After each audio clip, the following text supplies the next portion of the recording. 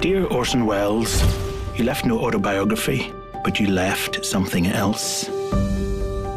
I went to this secure storage unit in New York, and look what I found in the box, Orson. Drawings. Many have never been seen before. A sketchbook of your life. You traveled the world. You drew everywhere you went. Places, people you loved visually. Do your sketches show us your unconscious? Do you recognize this place? The city of light.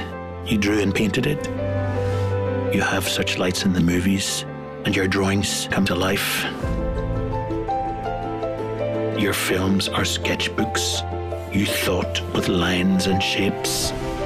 Macbeth's one of the few films I wanted to draw as I watched. You draw yourself crying, pray for the free man who damned himself. Did you damn yourself, Orson? And if so, for what? Who were you? There are at least 1,000 of your artworks. Can we tell your story anew?